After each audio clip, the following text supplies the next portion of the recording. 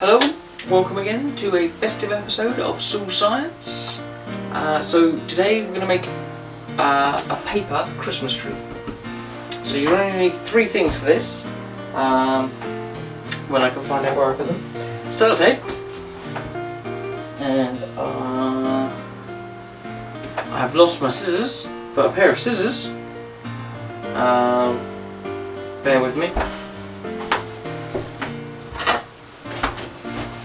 Pair of scissors. You can tell I'm prepared ahead of time, can't you? And some wrapping paper. Now the trick with this one is, don't go and get your mum's best wrapping paper that she's paid £10 for or whatever.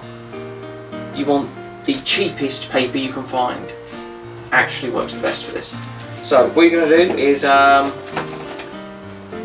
if it's got a cardboard tube like this one on the inside, you're going to have to like either unroll it and re-roll it, or try and slide it out.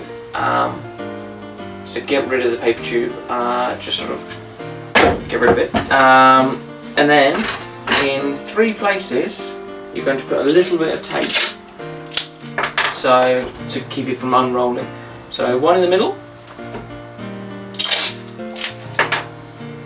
one towards the bottom,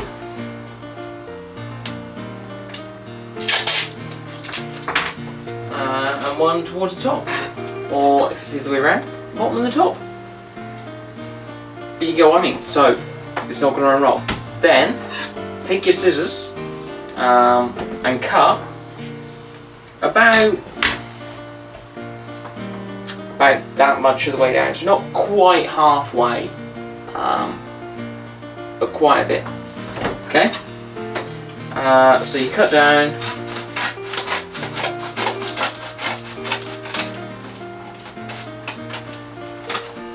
About there, and then you do it again on the opposite side.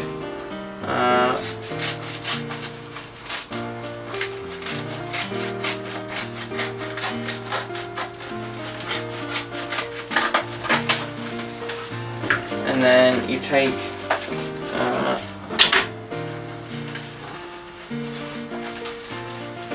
so this is one we did previously as well, so if you go and check out that video as well, it might be a better one than this one, who knows.